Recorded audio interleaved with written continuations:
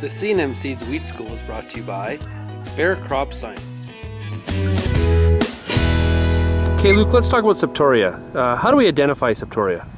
Well, Septoria at this stage of the wheat, early in the season, is characteristic by an irregular shape lesion. And if you look in the center of the brown, you'll see a little black spots. These are already the overwintering spores of the fungi, because in that area here, the fungi's got nothing to eat anymore. Because again, what you see, it's like what we've talked about earlier with the powdery mildew, is only the tip of the iceberg.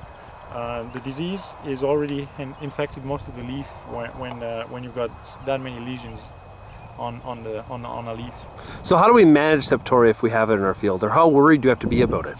Well, again, it's like any disease that start early in the season. They move up with the canopy, and if you have a slow growing season like we've had last year, the wheat doesn't even have the time to grow. Basically, the disease grows with the wheat. In some good years, you can have the wheat growing faster than the disease, but at some point, if all of a sudden you get a wet June during filling, then all of a sudden the disease is moving right back up to the flag leaf, and that's where you can lose a lot of your yield. How much yield loss can we be looking at? With Septoria, I would say in general 30% on average. So obviously with 30% chance of yield loss, we better be managing it. How do we manage it in the field?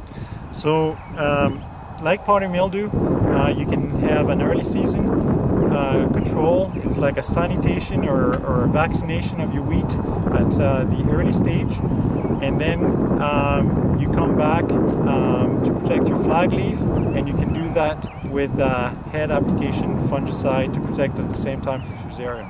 Okay. How does the disease spread in the field? It'll move up from leaf to leaf as the canopy grows.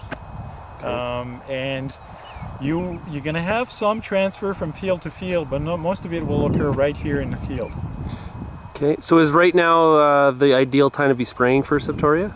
Yeah, definitely. You can put down a fungicide with your herbicide, and this way you can basically kill two birds with one stone. You control your weeds and you control your disease at the same time. Okay, thanks a lot, Luke.